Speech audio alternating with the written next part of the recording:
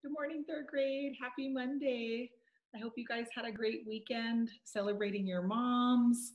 Um, Mother's Day was on Sunday and Mother's Tea was just on Friday. So I hope everyone was able to tune in and see all those videos. Kalani, you surprised me so much with that introduction to our third grade song. That was so neat, and you kept it a good secret because you never told me that you videoed that. So I loved seeing you. That really made me smile. Um, we are starting another chapter in Bible this week, and we are doing another trip of Paul. Okay, we've been learning about all his missionary trips, but this time, Paul doesn't travel for fun, like on his own to go out. He's actually a prisoner on this last trip. And we're going to kind of see how that happened. Okay, guys? All right, so I have a little story to read before we start. This is just for you to listen to. And then we're going to look up a word in our Bible workbook, okay, after I read the story. Okay, this is a true story. In September 2002, a group of about 200 students and staff found themselves trapped inside the International Christian Academy in Africa. It was in a little city in Africa. Most students were missionary children from other countries. The government soldiers fought on one side of the school, and rebel fighters fought on the other side of the school, with the school trapped in the middle. So they weren't fighting, but there was two groups of people fighting on either side of the school. Students heard the gunfire, but safely stayed in their buildings. For a week, the students prayed and bravely waited. Finally, French soldiers rescued everyone at the school. Okay, guys, so what we're focusing on here is what the students did in the danger.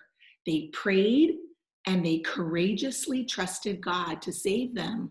And he did, right? So I want us to look up the word courageous in the back of our Bible workbooks. Get mine here. So let's see if we can find courageous. My C's. There we go. Courageous. Let's read it together. Very brave, even when afraid. And I want you to think of that, guys, because courageous doesn't just mean being brave and you're never afraid. It's being brave even when you're afraid, because it doesn't take courage to do something that isn't hard or isn't scary for you, right? That's just you doing what's fun, right? When you have courage, it means you're being brave even though we're scared or afraid or nervous. Okay, guys? So that's the word we're kind of focusing on today to see who in the Bible was showing this courage, was being courageous. Okay? All right. So before we open up our Bible workbooks, I want to tell you guys, so when we left off with Paul's third missionary trip, he went back to Jerusalem. And remember, a lot of his disciples, his other friends, the other Christians that were in the cities were saying, like, don't go back to Jerusalem. You know, they don't like you there. You know, because Paul was the traitor, right? He was supposed to be hunting the Christians, and now he's one of their biggest preachers getting the message of Jesus Christ out. Okay, so they knew if you go back there, it's not going to be good. Well, it wasn't good. They arrested him, and they had like a trial for him in Jerusalem, trying him for all kinds of stuff. You know, you did this, you did that, and it lasted 2 years. Well, finally, Paul was like, I am a Roman citizen. Do you guys remember that? He was a Roman citizen, and that's how he was able to travel through the road so easily, because he had like his passport type of thing. Okay, so because he was a Roman citizen, Roman citizens have the right to have their trial heard in Rome. Okay, and so he said, I am a Roman citizen. I demand my rights. I want my trial to be heard in Rome. And so they had to do it. So now he's a prisoner, and they're going to sail. They're going to sail, part of it's sailing, part of it's walking, but most of it's going to be on a boat.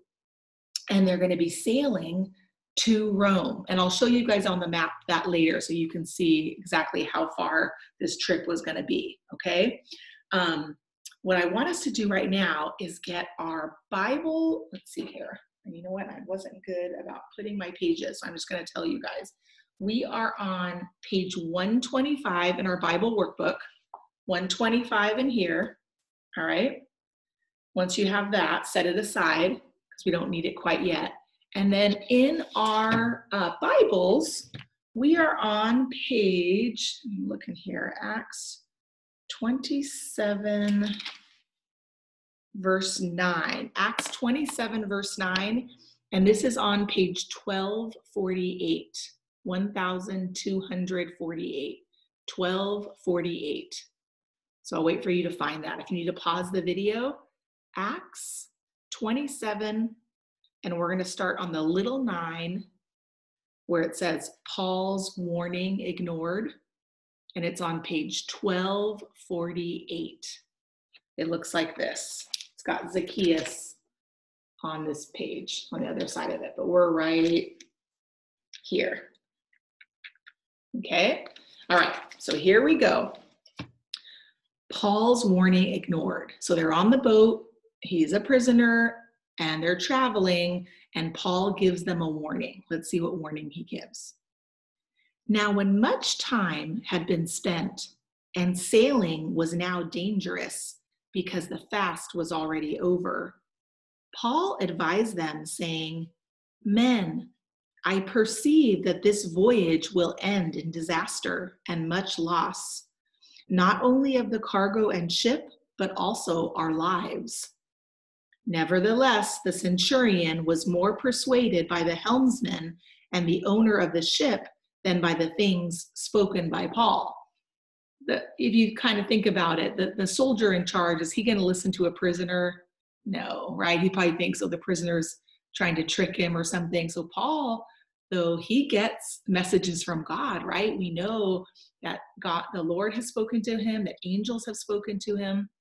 And so when he gets a message, we should believe it, right? But the centurion doesn't know this. So he's like, I don't know what you're saying. We're fine. We're going to continue on this trip. Okay, we're on the little 12. We're going to read, this is the last little one we're going to read, and we're going to skip down.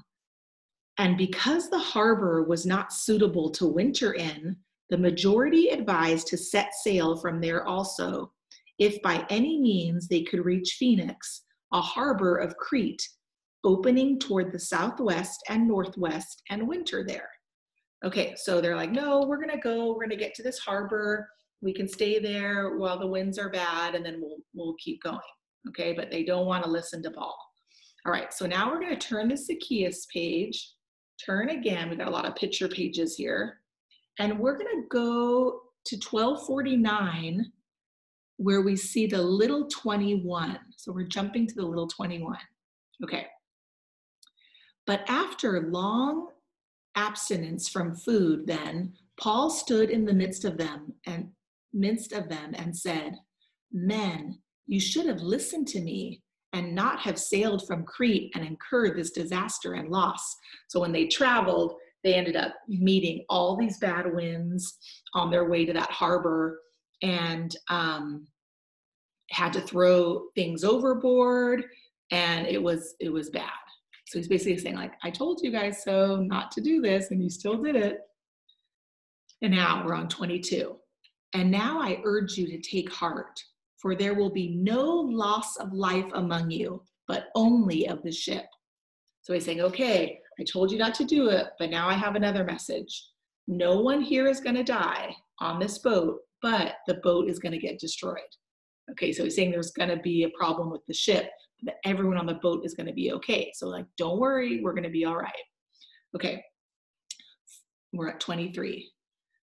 For there stood by me, we turn the page, this night an angel of God, to whom I belong and whom I serve, saying, "Do not be afraid, Paul, you must be brought before Caesar, and indeed God has granted you all those who sail with you."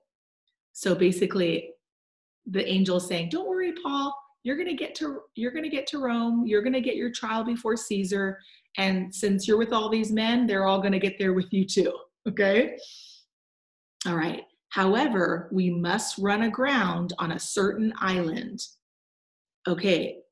Oh, wait, sorry. I skipped the verse 25. I'm going to go back to 25. He says, therefore, take heart, men, for I believe God that it will be just as it was told me. However, we must run aground on a certain island. Okay, so basically saying we're going to be okay, but we're going to have to basically get shipwrecked on an island. Okay, so they're probably like, what is this guy talking about? How does he know these things? Are we to trust him? But right now they're just not sure. Okay, we're going to skip down to the little 33, and we're going to read 33 through 38.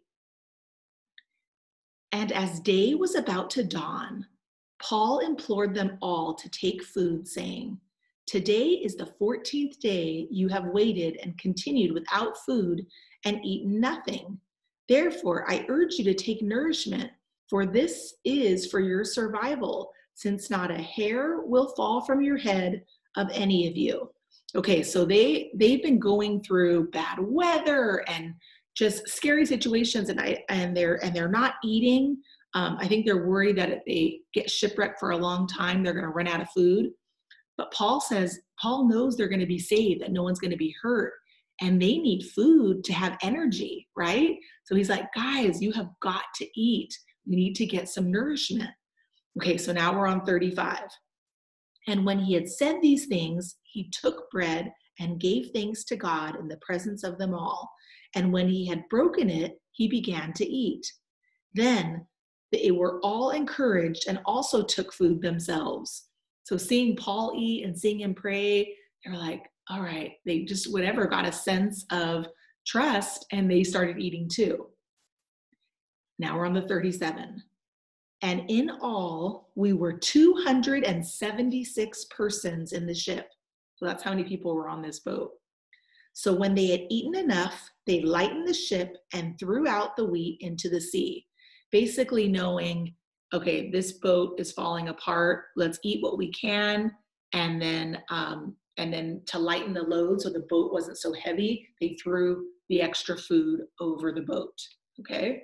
All right. So now we're on little 39, shipwrecked on Malta.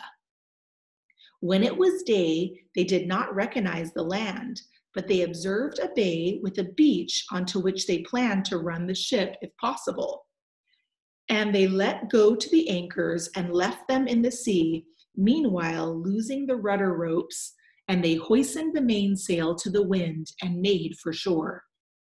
But striking a place where two seas met, they ran the ship aground, and the prow struck fast and remained immovable, but the stern was being broken up by the violence of the waves.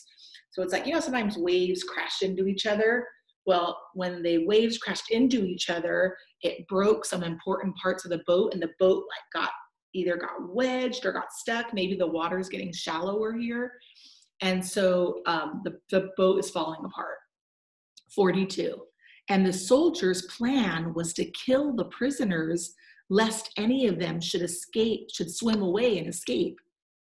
But the centurion, wanting to save Paul, kept them from their purpose and commanded that those who could swim should jump overboard first and get to land, and the rest, some on boards and some on parts of the ship. And so it was that they all escaped safely to land. So they saw the boat was falling apart, and some of the soldiers were like, we better kill all these prisoners. If they escape and swim away, we're going to be in trouble. And the centurion, who now is kind of trusting Paul and realizing, hey, a lot of the stuff that he's saying is coming true, was like, no, don't do that. So everyone who could swim jumped over and just swam to that island. People who couldn't swim, they said they held on to parts of the boat. So if wood siding was falling off, they would hold on to that and use it like a boogie board and paddle to the boat. To the island. All right. And that's where we're stopping today. We're going to find out what happens on the island tomorrow. All right. Okay. So let's get our Bible workbook out. Open up to page dropping my books. Open up to page 125, where you see the sailors, and they're here. Let me put it up on the screen here. Share my screen. I'm hoping this is working today. Okay, let's see if this comes on. There we go. Okay, good. All right. So let's look on this page, Journeys Paul to Rome. This is page 125. Okay. All right. Let's read the directions first. Okay. We already have read Acts 27, but we're going to see what they want us to do. Draw a line through the error in each sentence. Based on Acts 27, write the correct word to make a true statement on the blank. Okay, let's see all that you guys remembered from our story today. All right, number 1, Paul was a tourist on a ship. Guys, was Paul a tourist? No. Okay, let's cross out tourist. What was he? Yes, he was a prisoner. I'm going to make this just a little bit thicker here. Prisoner. P-R-I-S-O-N-E-R with your neatest writing. Good job. Paul was a prisoner on a ship. The ship was going to Jerusalem. Was the ship going to Jerusalem? No, he was already in Jerusalem. Where was it going? To Rome. That's right. Okay, cross out Jerusalem and write Rome on this line. Why am I capitalizing Rome? Because it's the name of a city, right? Cities and states, countries are all capitalized. Okay, number 3. There were 20 people on board the ship. There was way more than 20. Does anyone remember that number? It's interesting that Paul specifically noted how many people were on board the ship. Did anyone get it? 276. Gosh, it's a lot of people. All right, number 4. The passengers on the ship were so worried they could not eat any candy. It was starting out to be true. Not candy. They just couldn't eat any food. Yeah. They were so worried they were going to die, maybe worrying they needed to save the food for who knows what, for later. But no, it wasn't candy. Okay, number 5. Paul knew they would be safe because he listened to the sailors. Was he listening to the sailors? No, he was listening to God, the angel, right? Who was speaking on behalf of God. Okay, so to the, what do we want to say? Angel. I'm going to say angel and God. Okay. All right, number 6. Some of the people were safely delivered from the shipwreck. Were only some of the people safely delivered? No, all of the people. So we're going to cross out that word some, and we're going to write the word all. All of the people were safely delivered from the shipwreck. All right, let's go down to this next part. Paul chose to be courageous during the ship's long journey. Complete the following sentence. I need God's help to be courageous when. So when is a time, this is going to be different for everybody, right? When do you need God's help to be courageous? So remember, it doesn't take courage to do something that you're already brave in. So say like you play soccer, and soccer comes really easy to you and it's fun and you just have the best time. Well, it probably doesn't take much courage to play, right? But what if I wasn't very good at soccer and I was nervous and I was just afraid that the ball was going to come my way and I wasn't going to know what to do, but I was just trying to like learn a new skill and try the best I could? Well, yeah, then I would need courage, right? To get on that field and not be afraid when the ball came to me, right? And I, just do the best that I can. All right. So think of a time when you feel afraid. So sometimes people feel afraid at nighttime when it's dark, when they can't see, right? Some people feel afraid, like if they they can't find their parent. What if they're in a store and they look around and they can't see where their mom or dad is, right? I know that as a little girl, that always made me afraid. Some people get afraid when it's time to take a test. They get nervous. I'm not going to know the answers. Some people get afraid when they're trying to make friends. Are the kids going to like me? What do I say? Right? There's all different times when we feel nervous or afraid. So I want you to write down when, and if I didn't say, if you're like, no, Miss Roach, none of those things you said, I want you to think of a time when you were afraid or times when you feel most afraid and write that in. So I need God's help to be courageous when, for Mrs. Roach, I'm going to put when my family or friends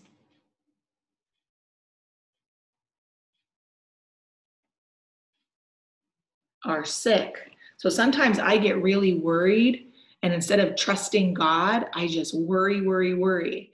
And so when like my mom fell and got hurt, I was so worried, you guys. And even though I knew we were all praying, my brain was thinking the worst thing. And that's when I need to be courageous and trust that God really does listen to our prayers, right? And so that's something for me that just happened recently that I thought of. But so you think of something for you. Don't write mine down. Write something where you're feeling when you need God to help you. Okay, guys, I'm going to stop sharing this screen so we can pray together. Get this off. Okay, there we go. All right. So today is Monday. What do we have today? We've got our Bible and our math. Oh, I didn't even get to show you guys. I forgot. This was part of my new display today. So Zafira got me this cute little llama. You see the cutest little thing? I planted these, they're called jelly beans. I think they're called jelly bean succulents. Anyways, they're a type of sedum succulent, but they do remind me of jelly beans. So I don't know if I made that name up or if they really are called jelly beans. But he was so cute. And I'm probably going to take him back home. I got so many cute plants from you guys. So I've got one from Mikey in my living room. I got one from Charlotte in my backyard. And I just planted this yesterday. And I said, oh, I'll bring him in for the video so we can see him because he was small. He was easy for me to carry. But guys, I kind of got sidetracked there, sorry. So we've got our Bible today, we've got our math today, there's no language, and then we have reading groups, okay? So I'll be calling all of you to read the next part of our story together, okay? All right, so let's pray together. Let's bow our heads. Dear Jesus, I just love you so much. I thank you for my third graders. I thank you for the moms and all the teachers, Lord, that helped this last weekend to just go so well with our Mother's Tea, doing it at home and getting to honor our moms for how special they are, Lord, and all that they do for us. I pray, God, that my students are holding strong and being courageous through all of life's difficulties that are happening right now, Lord. I pray that they know how much you love them, how much I love them, and that you never leave us, that you're always with us through the good times and through the hard times, and that you are strengthening us, Lord. I pray that the kids will rely on you, trust in you, whenever they're afraid or whenever they need more courage, that they turn to you for that courage. We love you so much. Bless us today and this week. In Jesus' name, amen. Okay, friends, I will see you tomorrow in our Bible video and obviously the rest of our videos today. All right, bye guys.